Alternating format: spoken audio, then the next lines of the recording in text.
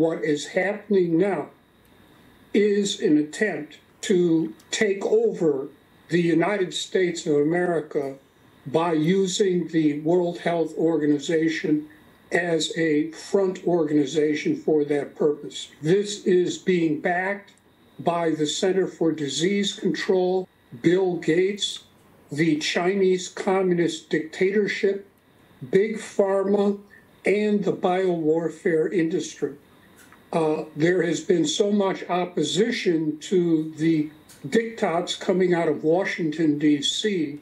over the handling of the pandemic that these elites have decided to go to the WHO and blue wash it through the WHO and use the WHO as a front organization to accomplish its objectives.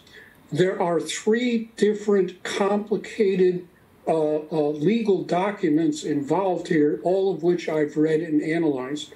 The first, a proposed WHO treaty that will set up a brand new international organization with powers to issue orders, legally binding orders, all the way down from this new organization to your primary care physician.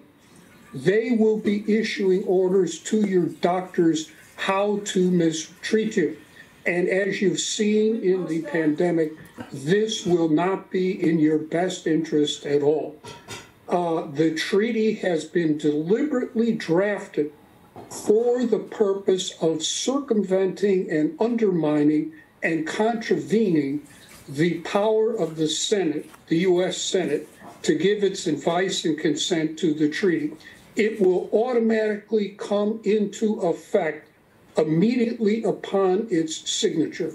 I've studied international organizations and treaties going back to the First Hague Peace Conference of 1899.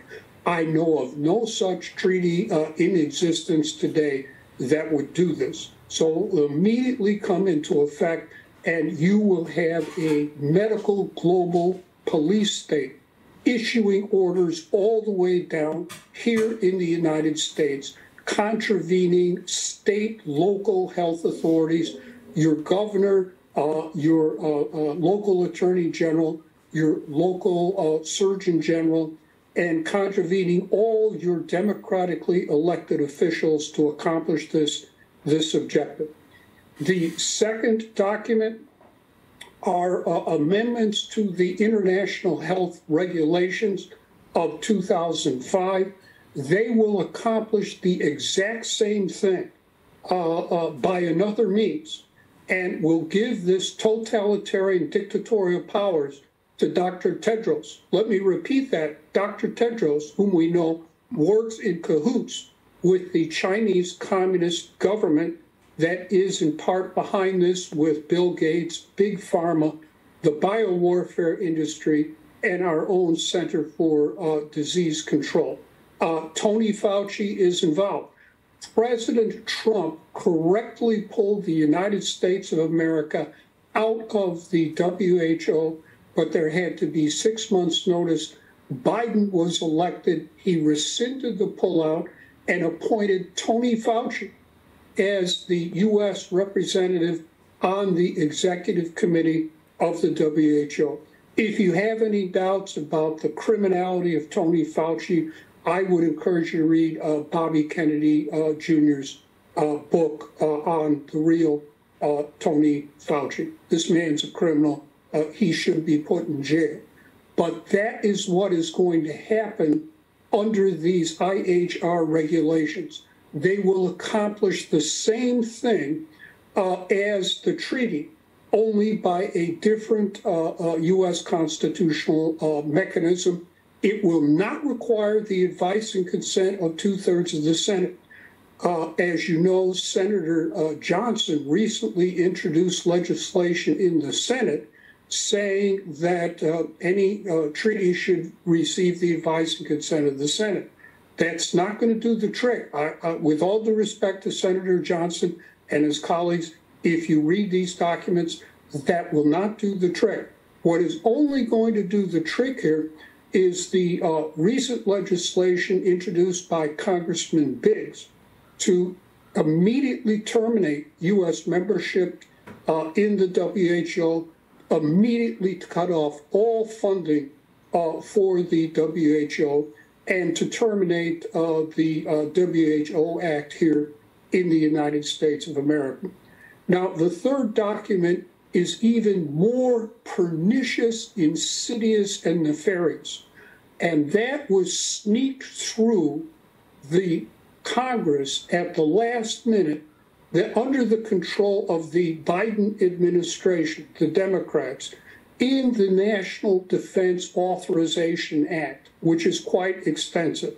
But if you go through the National Defense Authorization Act, you will find something called the Global Pandemic Prevention and Biosecurity Act of 2022, which I read. It was just enacted, just sneaked through. What this does is that it is a congressional statute that paves the way for the amendments to the international health regulations and for this treaty, so that in advance, the United States Congress has already given its authorization to both the health regulations and the treaty. The health regulations will come up for sure in May of 2023. The treaty is projected to come up in 2024, but my reading of the treaty is that it could be ready to go also at the meeting of the World Health Assembly in 2023. They will get two bites of the apple. Either they will get the amendments, or they will get the treaty, or they will get both. And both of them have already been approved by the Global Pandemic Prevention and Biosecurity Act of 2022, just snuck through Congress in the dead of night. No one bothers to read the National Defense Organization Act. I did. I tracked down this section, but that was that. That's my job. Okay? And so a trap has been set for us, for the American people, for the American Constitution. This is a coup d'etat against our Constitution, against the 10th Amendment, against the 6th Amendment, against the ability of Congress to give advice and consent. So again, the only alternative we have here now, and I'm just speaking as a fellow American citizen and a longtime lawyer, the only alternative we have is the United States government must pull out immediately from the World Health Organization before these two documents come up in May, and must terminate all funding immediately. The WHO right now is using funding money that we are giving it today to end our republic, to end our democracy, and to justify the lives, health, safety, and well-being of all American citizens. And that is precisely why I am appearing here today at this conference to alert you all. My advice right now is that everyone mobilizes behind this legislation by Congressman Biggs. It's exactly what we want now. And by the way, the Republicans are now in control of the House. Under the Constitution, they control the budget. They can pretty much do what they want to do.